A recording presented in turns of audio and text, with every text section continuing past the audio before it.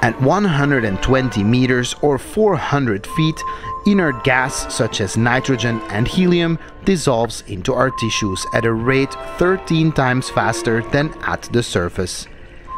If we would surface directly from this point, all this gas would make a dramatic escape out of our tissues through our body and result in extreme pain and most likely an uncomfortable death. And that's the essence of decompression diving. Most of the gas that dissolves into our tissues while at depth has to come out before we reach the surface, or there will be severe consequences. Decompression theory is not a definitive science.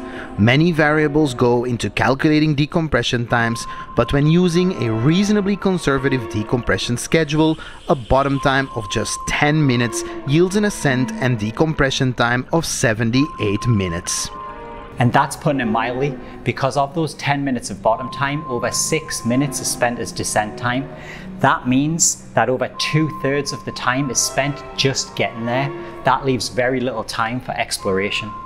One argument might be to simply choose to add more bottom time, but every breath at 120 meters 400 feet requires the gas equivalent of 13 breaths at the surface. So while simply bringing more gas is theoretically an option, longer bottom times also require longer decompression times. For every extra minute of bottom time, the decompression schedule gets longer by 8 minutes. So that means if we wanted to add just 5 minutes of exploration time to the bottom time, we would have to add an extra 40 minutes to the decompression time.